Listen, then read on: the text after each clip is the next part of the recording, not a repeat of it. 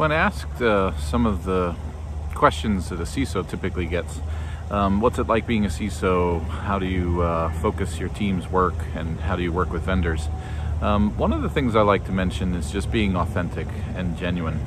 And there's a million ways to be authentic and genuine, but there's also a million ways to be inauthentic and disingenuous. And so figure out what your particular story is in talking with me as a potential customer. And of course, treat me as a partner, not as just a quota on your way to a revenue goal. Listen and not just hear.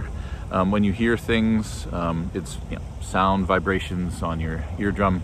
But when you actually listen, you should be able to reflect back to me at what I'm saying and what my needs are, what my pain points are in my own language, not in your language. So don't use your own terminology.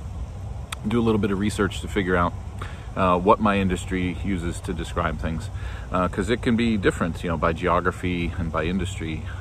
For example, the United Nations talks about, informatics instead of IT. The other thing that I'd like to bring up is the difference between sympathy and empathy.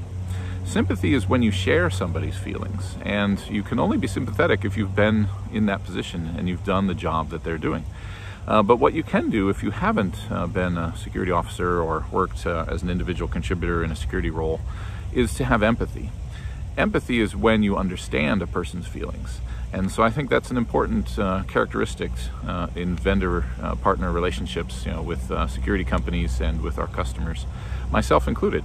I like to research and dive into, the personality behind the role that I'm speaking with, and to bring a level of humor to it.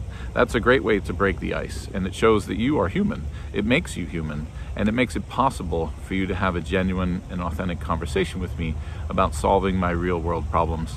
And what are some of the problems a CISO has to deal with? You never get to go on vacation. You're always on call, and everything's outside of your control. It's almost like being an absentee landlord, where you have all the worry of being a homeowner without the joy of 100% control. Why? Because everyone you work with is a part of your security team in some sense.